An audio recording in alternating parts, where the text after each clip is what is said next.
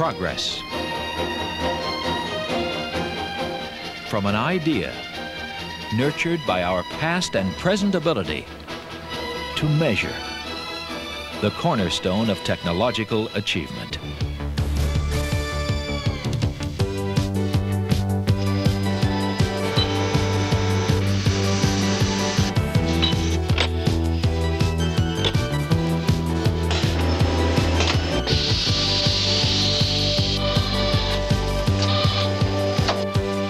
Today, our country is on the verge of a new industrial revolution, brought on in part by the introduction of the computer.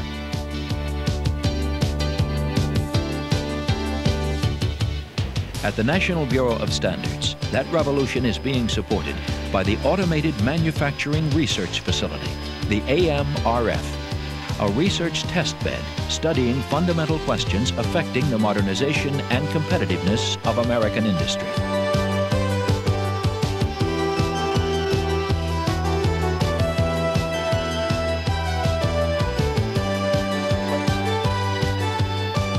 John Simpson, Director of the Center for Manufacturing Engineering. In recent years, the advent of the computer has revolutionized manufacturing.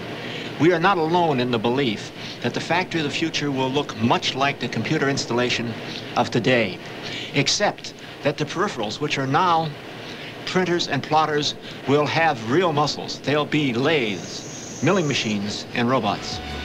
But robots and NC machine tools take major capital investment, which many firms, small or large, cannot afford. Since 90% of the companies in this industry are small, the problem is major. The only feasible way for such companies to automate is incrementally.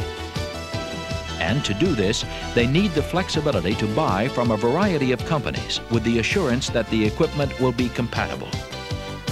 Interface standards are necessary to provide this flexibility. It is necessary to have a control architecture which supports interface standards that are both technically sound and commercially acceptable. We believe we have developed just such an architecture and have demonstrated in the AMRF that such an architecture is both feasible, economic, and efficient. The AMRF design is based on a hierarchy of control units, connected by a factory floor network and served by a distributed data system.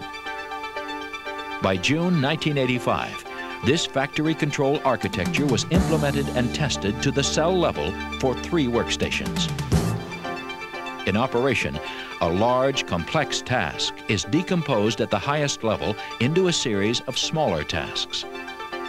Commands flow downward in the hierarchy, and status information flows upward. Each of these tasks is analyzed by a control unit at the next lower level, which repeats the process, down to the equipment on the shop floor. The data system is accessible from all levels.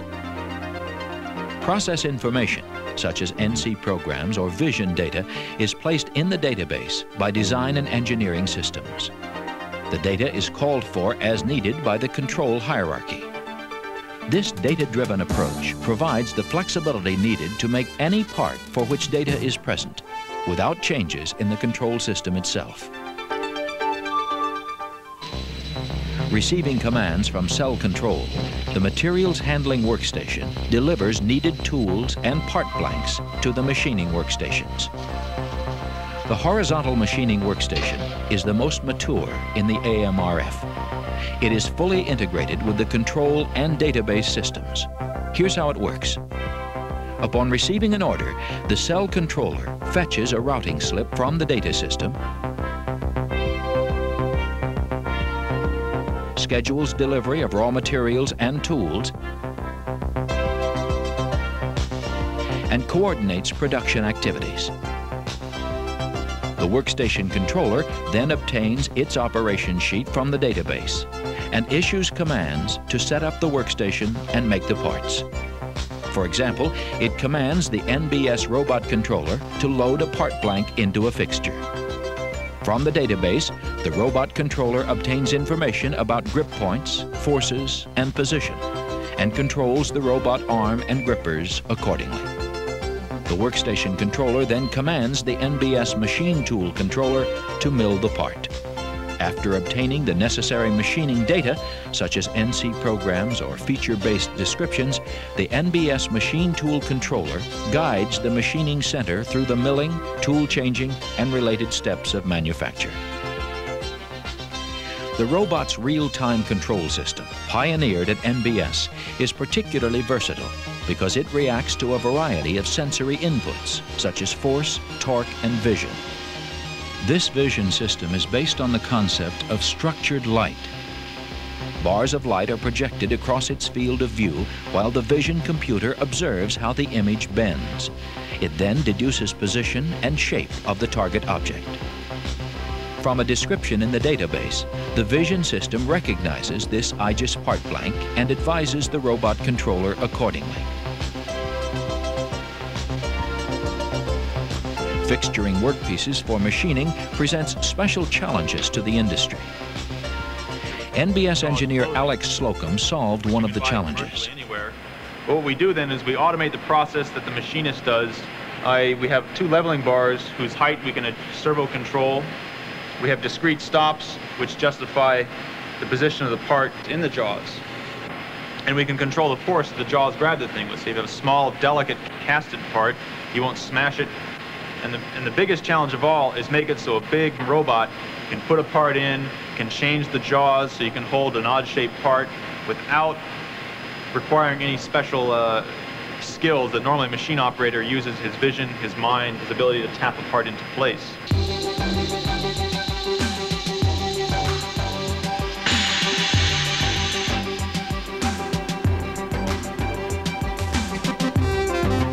Needing a different end effector for handling this heavy valve body, the robot positions itself for a quick change at this NBS-developed device.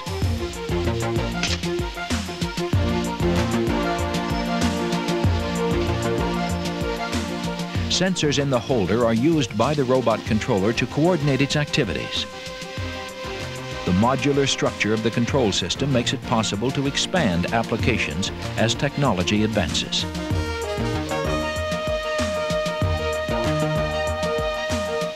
For parts needing second surface machining, or in this case for proper position in the fixture, an active pedestal is utilized, a second gripper mounted on a rotary table under the control of the robot controller.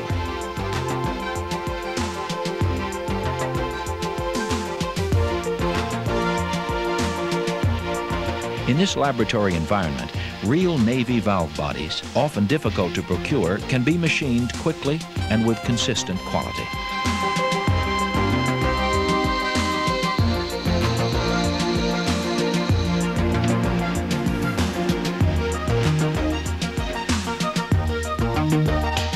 This mechanism provides the flexibility to change tools if one becomes dull or broken, or if a new tool is needed to make a different batch of parts.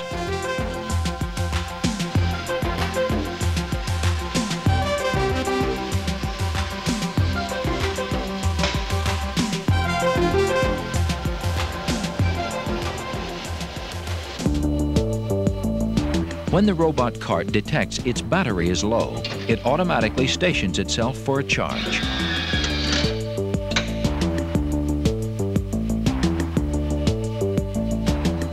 The successful small batch manufacturer will ultimately rely upon systems running unattended.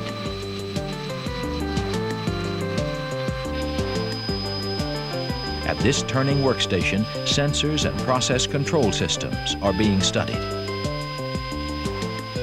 The gripper mechanism used on this robot is an experimental device developed at NBS.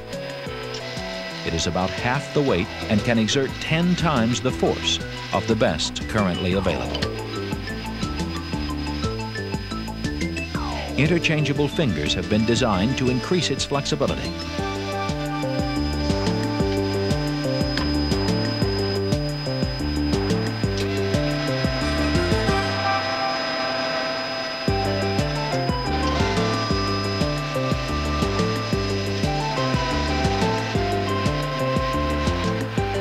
Several cullets are used, giving the lathe the ability to handle raw materials of various diameters.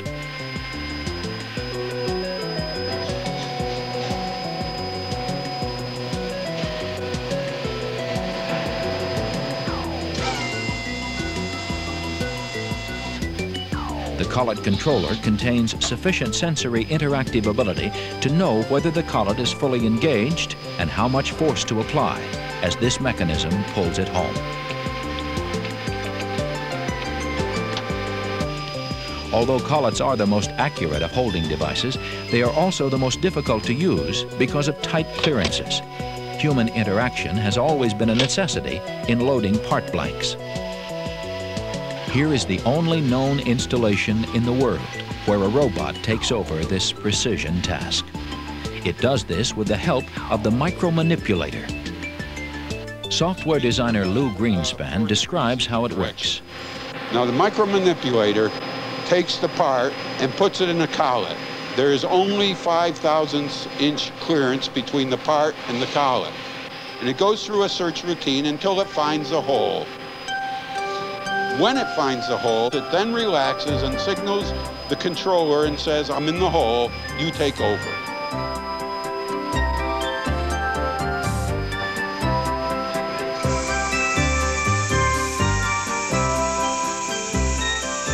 Longer workpieces require machining in stages.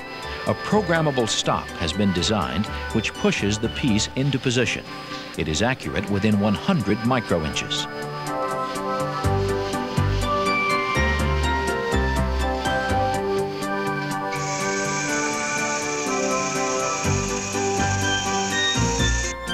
Through laser interferometry, the lathe's geometric errors were mapped and placed into the software of the turning center controller.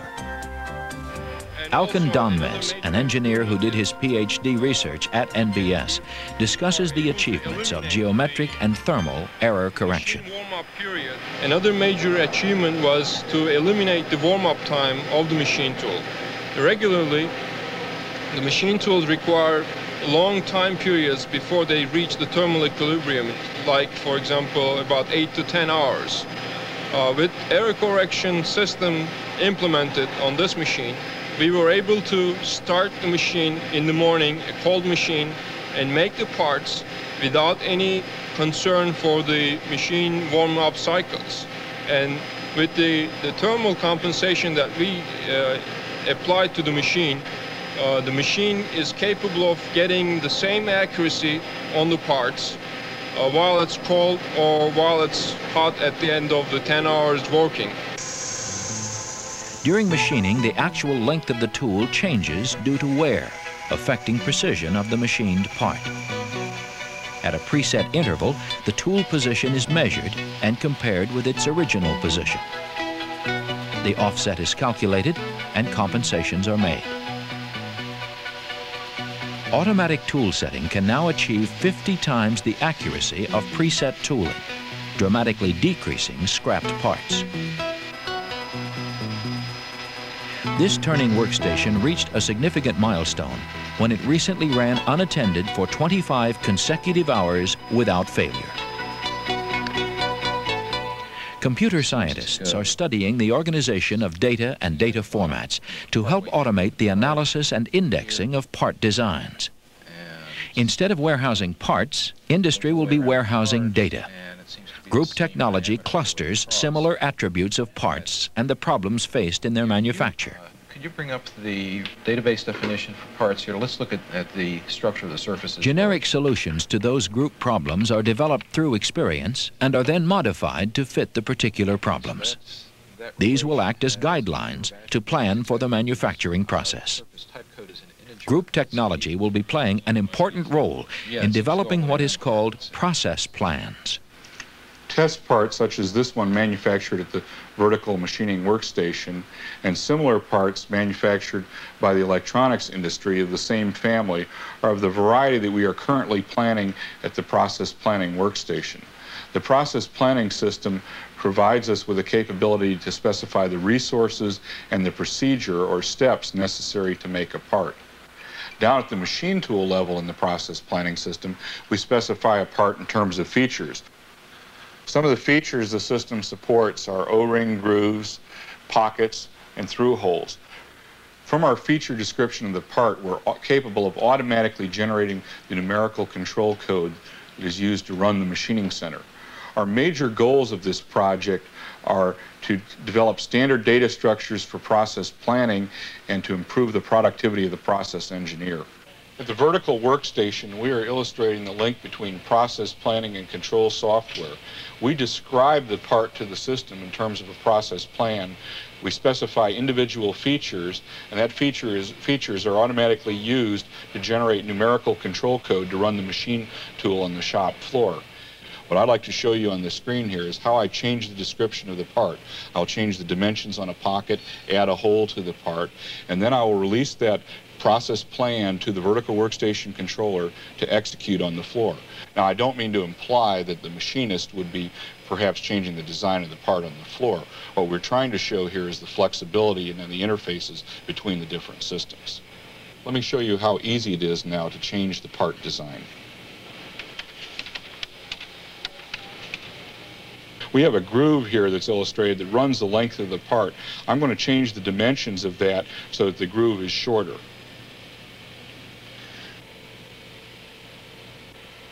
Okay, and now I'm telling the system to make the part. I've entered the process plan number, and if you look out here, you'll see a part has been injected at the first part feeder. The robot is going to move into position, grab the part, and take it over to the fixture.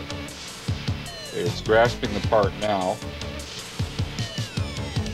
We'll place it in the fixture, and the fixture will close on the part.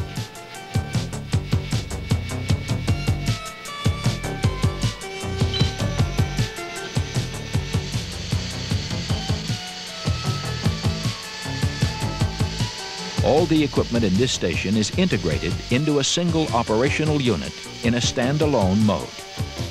Later, it will be tied into the overall AMRF control, communication, and database system.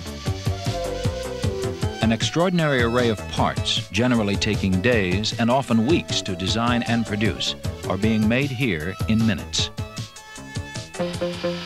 At the cleaning and deburring workstation, AMRF engineers are conducting research on cooperative action by 2 robots. In this exercise, the objective is for the pin, representing a deburring tool, to follow the contour of a finished part, maintaining constant force. The computer screen demonstrates the system's sensory interactive ability to bring the force back to the correct range and to detect a part whose characteristics are unacceptable.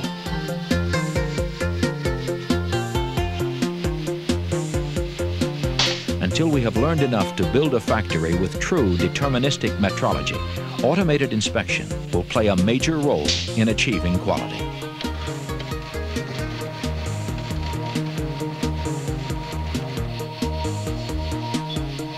This workstation is inspecting parts machined in the AMRF for dimensional accuracy. Dimensions found to be out of specification are flagged.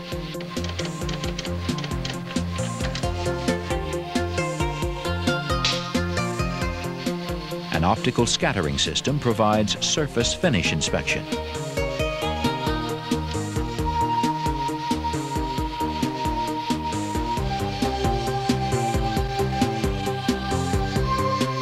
By the end of 1986, the inspection workstation will be integrated into the overall AMRF system. In later stages of development, inspection results will be fed back to the database for process control, for go, no-go decisions on acceptance of parts, and for analysis in revising the rules used in expert planning systems.